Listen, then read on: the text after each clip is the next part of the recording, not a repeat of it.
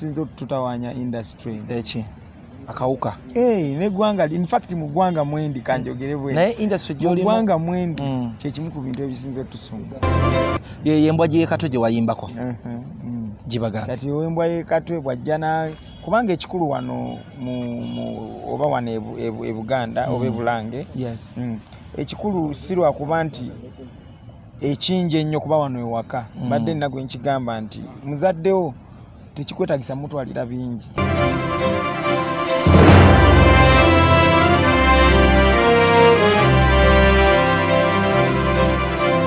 ne n'akakiro ka sukali kamusanyusa n'akasimu kamusanyusa nti akubyeko Lutalo awulize bwendi kimusanyusa so wano kukine kumulanga kwa Ssaabasajja guno ekikulu fefe nakwenyigiramu n'obusobozi bwonga bwe buli kati nga munnamawulire gwe bw'otuusa ekintu ekyo eri abantu namawulire owensa oba olwanye Olutalo Ssaabasajja lwakulembedde Lutalo tulaba obadde osirikirire naye ebimu bye tutayinza buusa maaso olina ekivvulu emyezi 2 okuva kati ngina kusomwezi 23 ebivulu bingi nnyo omwaka guno mbadde nsiriikiridde ntya Justin Tino gobadde tonakyogera kwa buli lunaku olwo twakitegedde era kabisi kandagala tusuubire ki mweno launch igino bera kwa Africana kye baba basuubira kubanga ndi musingi oba in fact omusingi naguvuddemu I mean wakyaliwo akabanga naye saagala kuba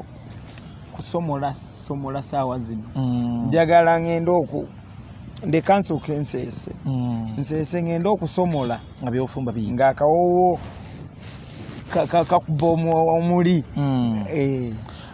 obukulembeze nabwo babasuubira she nnungi naye ekyawukanako ku eno tegenda kuba ngeza bulijjo egenda kubeera kamera nga I mean egenda kubeera kye nagambye omusajja mukoowu tewali buzibu egenda beera kajja kwekitinga nga nnungi nnyo obukulembeze tonnavaamu ddoboozi obw'abayimbi King Saha Asindi ne Tuluba eryo obululu bwakayiibwa emirundi ndowooza kati 2 tulabe ne waliwo abantu n'abeesimbyewo abalala babitemu naye nga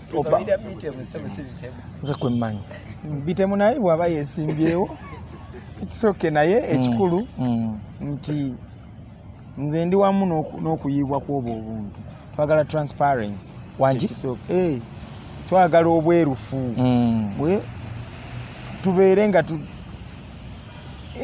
paka banaafuna amazima kwani ne waba gwagambye bitemu naye Kasama nga akikoze mu butuufu mu bwerufu kugwe King Saha ne Cindy ani waliwo yali yakizeemu adamu obuuze ekibuuzo ku King Saha ne Cindy akizeemu kibaddire mu bulambe lukufu King Saha ye mukulembezeewo si mu bubi tioba nti saidi omusi mwagala omulala mwagala nnyo nedda naye lwansonga omu yaweebwako omukisa omulala ataguweebwangako kati mu nkola eyange mbirivingira nnyo omuntu mu change kasteeba mbirivingira nnyo mu kulaba nti ono akozeeko nono osobola omuwa omukisa n'akolako waliyo ekibuuzo ekisigalidde omuyimbi yakooyedda of course mpulidde bulungi era ng'omuntu yenna yina bwe yandiwulidde okusinkana Katikilo omanyi oba otuuse waka Katikilo okimanyi bulungi kale twayanzanyuse David nga tetunawunzika ekisembayo King Saha y'omu ku mikwano gyo ali mu ggwanga era yeesimbye ku kalulu yatadde akayimba kawita zaakayo oba yakata wakawulirako nakawulirako kali katya kuggwe kayimba kalungi awo wenyini wengattirako ennyimba za biifu zira gye zira z'abayimbi olwo lwa biifu lulina gye lugenda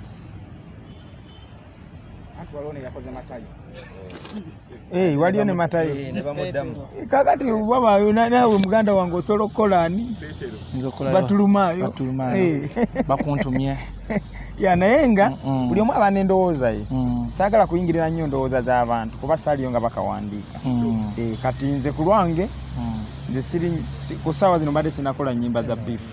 Ate ne bwe mba nkoze oluyimba lwa beef nja kuba sigamba ggwe. Mba njiyiza buya story yange ne ngiteekawo. King Saha oya. Tonneesibangako olulala nti nagambye ggwe. Sabira abayimbi banno akalulu ka King Saha nga ogambe. Bannange abayimbi muwe King Saha batwalemuko. King Saha yeeyogerera lwa nsonga ne bw'otu muvubuka mukozi. Ne bw'otuuka olaba nti akoze bulungi kitegeeza asobola okukola. Ate ebiragalalagala gwe nga bw'obinywa omulabi gw'ogamba oyo omulabi oyo nga ye bw'abinywa just abikendeezeeko. Ate era King Saha akyali muvubuka muto asobola okubuulirirwa ebitonotono ebyo n'abikyusa. We kaba nga akalagalalagala mwekali asobola okukakendeeza ate bangi nnyo bafuzi bali mu biti binene bajjuza obubinika bwa caayi nga bulimu ebiragalalagala. So bonna tubagambira wamu nti babikendeeze ne basigale ku mulamwa ate oguweereza eggwanga. Toyenza ne Kulamaani otwala alekerawo ebiragalalagala. Nyongera okwaniriza Katikilo Uganda n'okugaliza amange maaso ko tiimu nnene olemeddwa Oweekitiibwa Kabaka Ekiberu, minisita w'abavubuka emizannyo n'okwewummuza mu ngalo ezikuliwanguumwa mugenyi ow'enjawulo Lutalo ali mu maaso go ssaawa eno ali mu lutabaalo okutongoza akatambike kabisi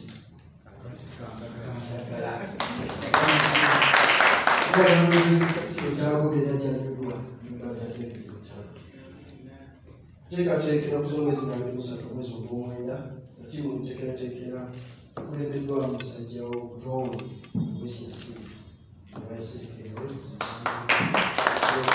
tiimu eno nakusibwa midango naye nga tiimu nene bannamawulire bangi mukama wange Oweekitiibwa Kabaka Ekiberu nga abagenyi bo yanze n'amaze.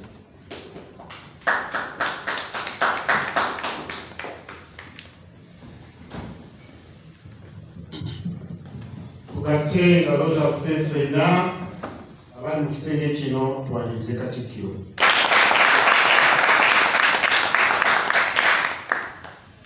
Mukama wange Katikilo, tuli mu kiseera ebyawandiikibwa mu Bayibuli waliwo ekigambo ekigamba nti amakungula mangi naye abakunguzi oba abakozi batono. Ekiseera bwe kifaanana bwe kityo, ebigambo byaffe bikendeera, ebikolwa ebijjula. Mu buufu obwo muzzukulu wa Loomwa David Lutalo ennaku nga 2 emabega yankubira essimu neewuunya sifunanga nakatemba aŋŋamba byeyaŋŋamba. Yaŋŋambya nti kulabye ng'oli eka Janskleis nendaba abantu nga bawanira emijoozi gy'emisinde. Mpulira nkufunye okuyitibwa okusinziira obuwagizi bw'enzizenfuna mu bantu ba Ssaabasajja Kabaka obunfudde gyeri okuva lwe nava ebulemeezi. Minisita nsaba onzikirize netabe mu lutabaalo olwo naye onsabire mukuumaddamula yennyini abankwasa emijoozi ekyo. Nawulira okukwatibwako Mukama wange Katikilo. Yasifunanga Munakatemba ali ku ddaala lino kwali ekkulu. Ebiseera ebisinga ffe tubanoonya nti wandize otubeerera ambasada mu kino nakiri. Ate oluusi abandi basekattirana ebyo ebyali ebigambo bye byennyini. Mukama wange n'okkiriza olutabaalo luno lwennyini nga tosikatidde namo n'akamu nasobekagasekolo neewuuma oba nti bw'aba yajja ku ssaawa 6 n'ekitundu zennyini mugamba gye. Njagala okwebaza Katikilo. Weebale bavunaanyizibwa bwaffe abaana bazzukulu bannambi bano okulaba nga tubasitula era mu buufu obumwandagirira ku nsonga gy'ondi obubi okuzimba ebbago ly'okwewummuza nange munange ono ne muba bubi. Essaawa lyonna kimanyi tubyagala nnyo ebigatta Bannakatemba bano bonna abitutunuulira ebintu byonna nga industry okulaba nti tulaba nabo nga basituka nga bavaayo. Olwekyo okwebaza mukama wange okukkiriza okumusinkana. Mwogerako ekintu kimu nga ngenda muyita abeko byakugamba bitono nnyo kubanga olutabalo noluyo ebigambo bitono ebikolwa bingi. Bwe bukkakkamu bwe obwetoowazeebwe okuuma erinnya lye nga liyonjo wakati mu maanyi ge n'obusuukurubuge.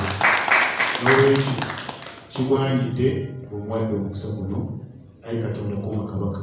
David buuza olutabaalo olukuleese Katikilo bw'anabakkiriza ayogereko kituli. Yanza nnyo omukisa guno minisita wange. Kwebaza nnyo Katikilo okupa omukisa guno. Mukama akuwangaaze, Ssaabasajja Kabaka wangaale. Era nga bwagambye minisita, ekintu ky'okukwatira awamu naddala nga tukulaakulanya Uganda kubanga yeesoose okutuwa omukisa. Ye nadde njogerako n'omuntu omu n'aŋŋamba ayimane mufati ne mugamba nti CBS terefayina bwe bitakuubako oba owulira nga waliwo ekimiisinga mu muziki ng'enjogera y'ennaku zino bweri tukuyita muziki Katikilo. Oba owulira nga waliwo ekimiisinga oyagala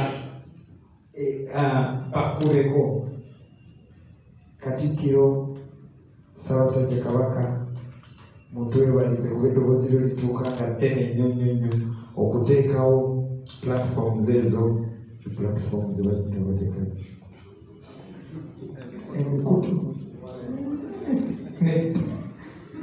emikutu egyo egisobola okutumbula ebitone byaffe n'okuba nga naffe tubaako we tutuuse. Manyi nti kigendererwa kyammwe nga gavumenti eno okubeera nti ebitone by'abavubuka bitumbuka, era kirabira ne ku mukisa guno gw'ompadde okikola lwakuba nti oyagala okutumbula abavubuka nga Buganda yonna okutwalizaawo.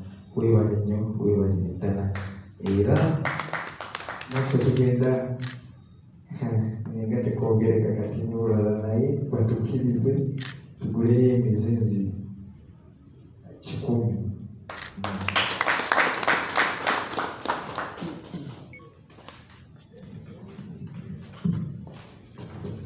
Mukama wange kkiriza oyogereko eri abaana ba Kabaka bano abalindiridde n'essanyu lingi.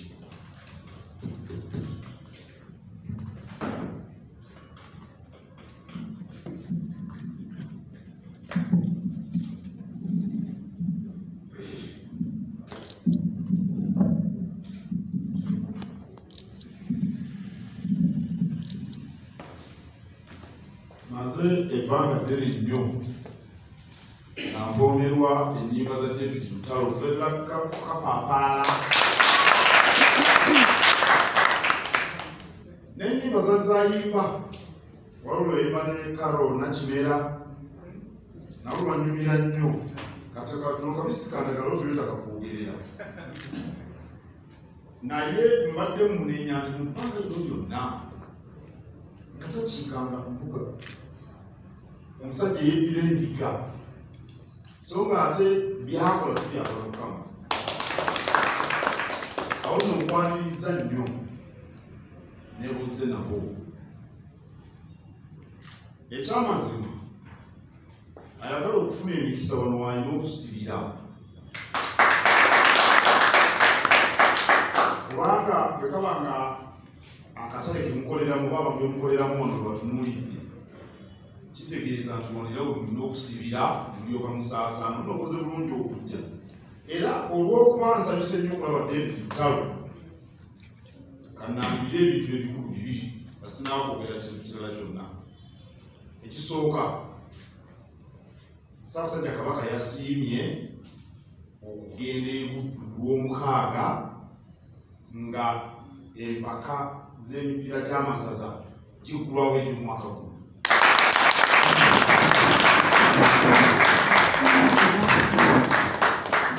Babadde bakyogera mbadde bikule naye nga sinaba kuva mu nze naye bwebanga David Lutalo agenda kundaba naye nga kanjogere nga waali. Ekyokubiri Ssaabasajja Kabaka yasiimye yennyini okuwuubira abaddusi ku misinde gino nakyo kanjogere kuba David Lutalo azogula emijoozi gy'emisinde gy'amazaalibwa ga Kabaka.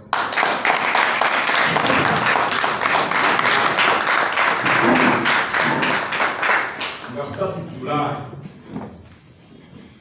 nsazeewo mbyogerere wano kubanga naawe abakugolerera bangi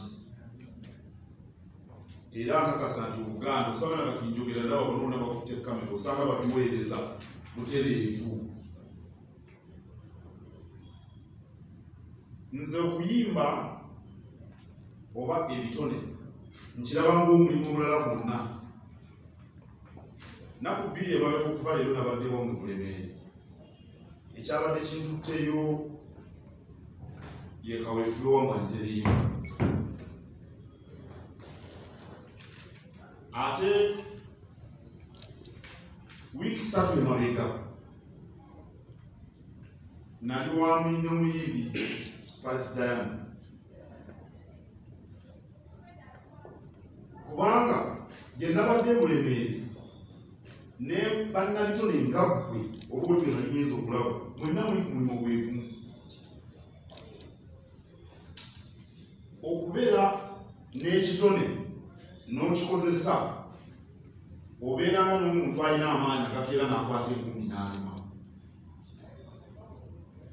Era njagala bannabitone omuli abayimbi, omuli bannakatemba, omuli abazinyi b'amazina, omuli n'abo ababiwaniridde nga Yasiini Kaweesi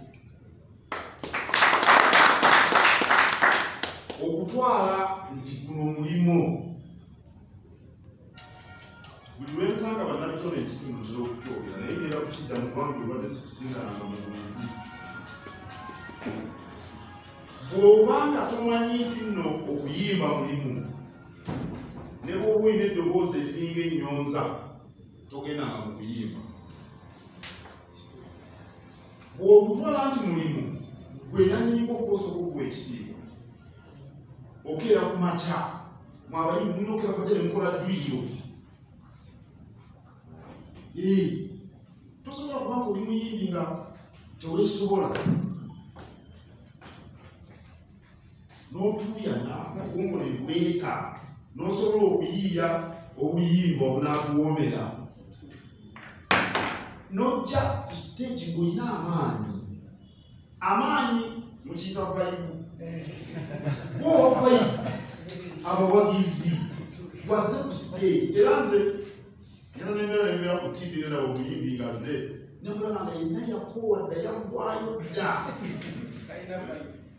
tasobola kutuwa vayibu. Omuyimbi bwe bakugamba nti ogenda kuyimba kati k'omu oteeka ogenda okuyimba kati k'omu oteeka ogenda okuyimba kati k'omu.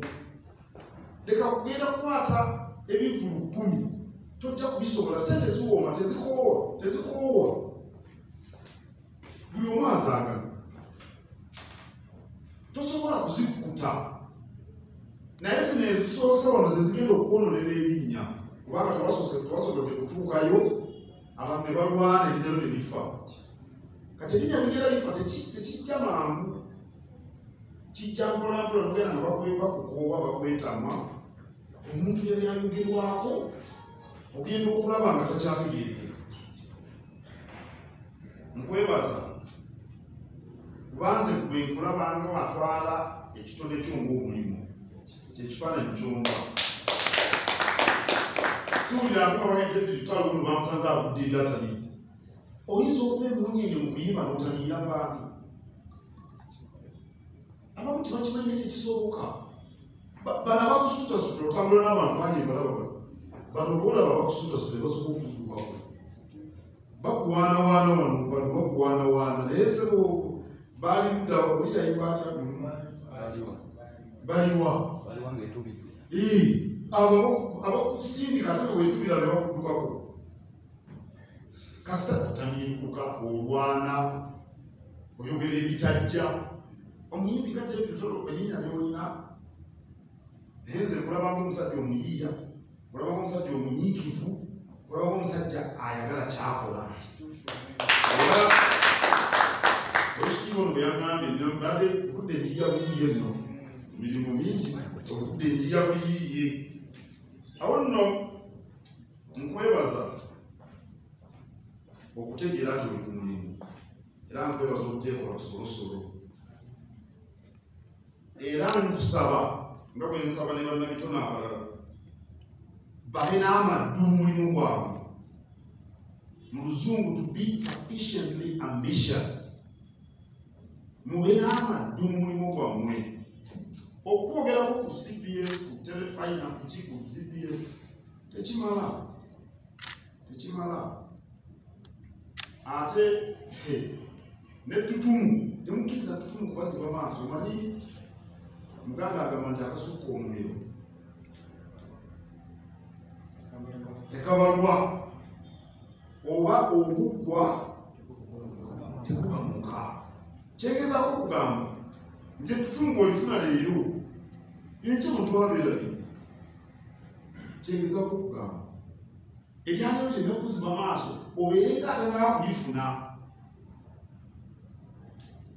kubanga minisita akogeddeko ng'obwetoowaze obwetoowaze yentandikwa y'emirimu gyonna nze kyensaba okole kyensaba abayimbi baabwe mundaba oluusi mwefuna akabbe nenzijja mu bintu byammwe kubanga njagala mutegeere nti mulimu nga bwe nambula abalimi nga bwe ngenda mu makolero mundaba nga nzibulawo amakolero kyekimu bwe ngenda emirundi egisinga obungi edda nanyumirwanga kubanga bageredde embira teryajja mumanyi twagendanga mu afirika oterya mumanyi nenzinamuzina nesaati neyetoba nenkwata ku zirimu kati bwenzija kubanga abantu bonna kamera zonna ziriko sikyawomera obulungi byedda naye nzija mutegeere nti muli ku mulimu kyekireeta era abakitegeera ne bakigenderako bajja kufunamu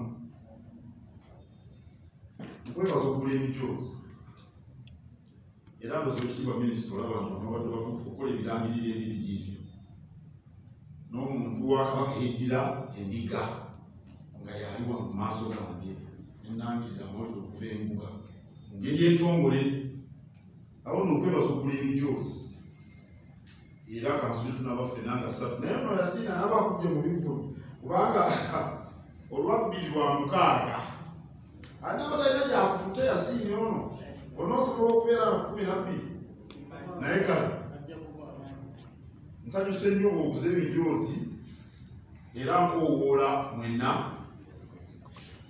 mugule emijoozi kigenda nokuggwawo bwemunagayaala mujje tulwanyise mukenenya bwe mulama bwe tuliko ate kabaka yemunyere mu kulwanyisa mukenenya ku lukalo luno lwa Afrika fenna mukenenya mulungi fenna mukenenya atukwatako batakukwatako butereevu ayina engeri gyakukwatako oba muganda wo oba mukwano gwo talina tewali muntu mu Uganda takwatibwako mukenenya nolwekyo ffenna tulina okuvaayo mukabaka atukulembedde fe abasajja tube basaale mukuba wano mukenenya kale nsanyuse nnyo oze okugula emijoozi gino 10 kiramba tudduke tugobe mukenenya Buganda abantu baayo babeere balamu bannabitone babe n'amaddu ebitone byabwe babitegeere nti mulimu babikolerere babizimbe fenna wamu tuze Buganda